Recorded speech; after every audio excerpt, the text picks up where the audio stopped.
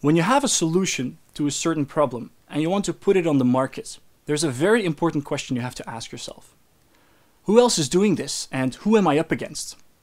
Now, entrepreneurs see competition often as a bad thing, but that's not necessarily the case.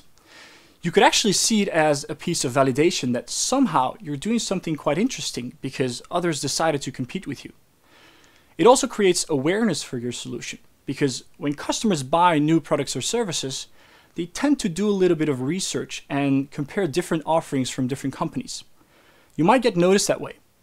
And don't forget, competition creates opportunities too. When you can find out about the shortcomings of your competition, you're poised to gain market traction if you can fill those gaps. Now, very often you'll think about your solution being so unique that nothing comes even close to it, that you're a guaranteed winner. Well, let me disappoint you. You might end up becoming a winner, but you always face competition. Now, that's because you very often only think about direct competition, which are companies doing similar things. But you also have indirect competition.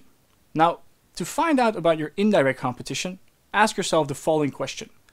How are my customers solving their problem at the moment? When you're building a software for to-do lists, for example, you're still competing indirectly to regular post-it notes and pen and paper. You're actually competing against all else too because a customer can spend his or her money only on one thing.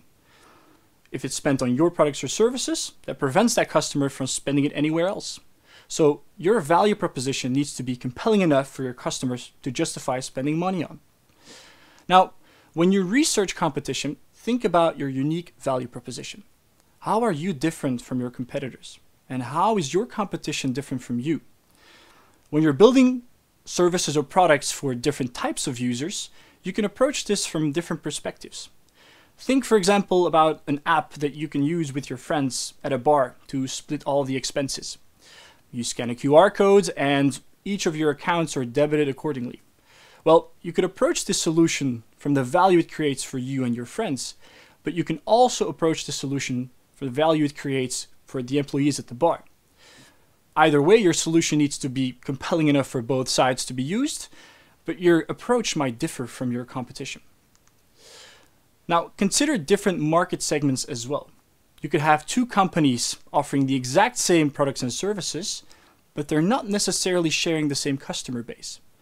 Think, for example, about a recruitment agency targeting young potentials and one that is targeting people that are unemployed, aged 50 years and older.